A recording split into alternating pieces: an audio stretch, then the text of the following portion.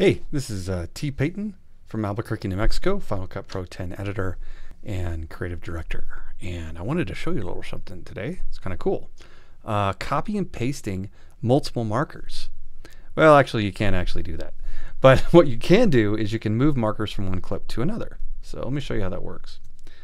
Let me get out of Keynote there. Where am I? There we go. Sorry. I was trying to be all fancy, you know. Didn't really work. Okay, so here's a clip. We got a gazillion markers on here, okay?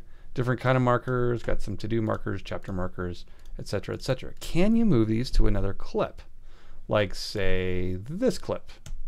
It'd be great if you could just copy and paste this. Copy and paste. But there's really no way to do that.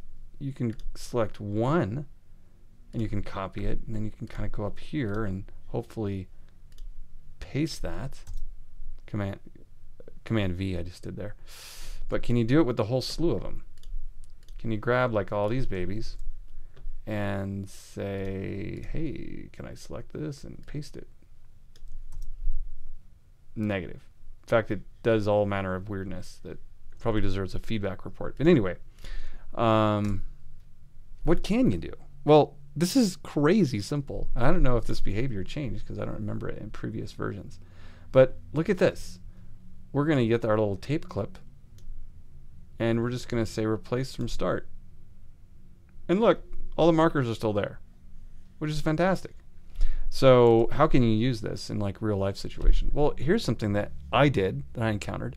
I accidentally marked up a clip that was the non-synchronized version. Here are my synchronized versions over here. Well, the only problem with that is that they're a different length, because the synchronized one went a little different because of the audio. So what do you do? Well, think about this. You can actually move markers around. Check it out. Let's just find something that we can line up. So for example, let's look when this thing goes red. Okay, there we go. Right there, red. Okay, that's on that chapter marker. Perfect. So let's go ahead and trim that to that. It's okay, don't worry. And then let's grab this clip here and let's find that same red spot. Boom, right there. Set my in. Is that the right in? Yeah, that's right, the right in. Okay, and now let's go ahead and replace from start.